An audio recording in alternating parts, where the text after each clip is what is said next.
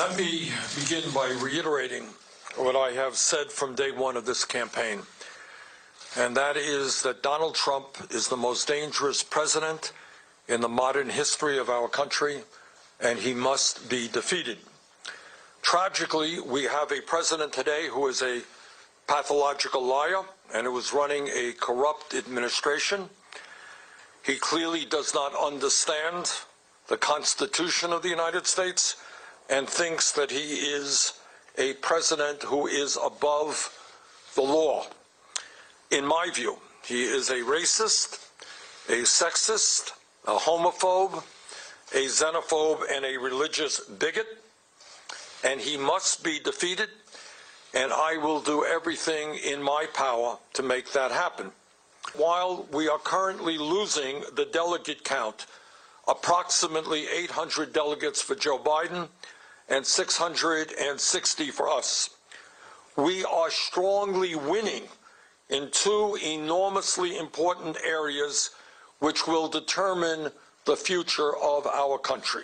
The American people know, unlike Donald Trump, that climate change is an existential threat to our country and the planet, and that we need to transform our energy system away from fossil fuel to energy efficiency and sustainable energy.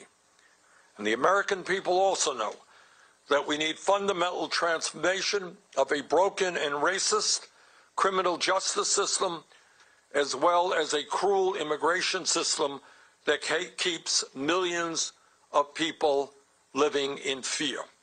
While Joe Biden continues to do very well with older Americans, especially those people over 65, our campaign continues to win the vast majority of the votes of younger people.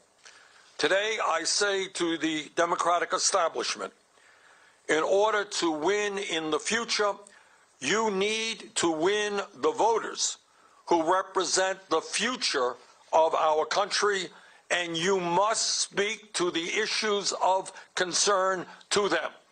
While our campaign has won the ideological debate, we are losing the debate over electability.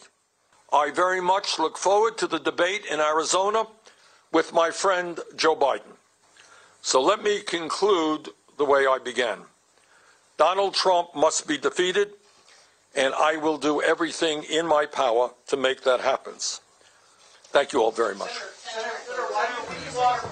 He's fighting for the future of this country. We don't have the time. Scientists say we do not have the time for status quo, for calm. That means people can't, maybe people want to sit at brunch and enjoy their mimosas, but the reality is there's children in cages at the border. I hear what you're saying, but the current crisis right now is that we have now burst above 1,000 cases of confirmed coronavirus in this country, and we're in this together, politics aside.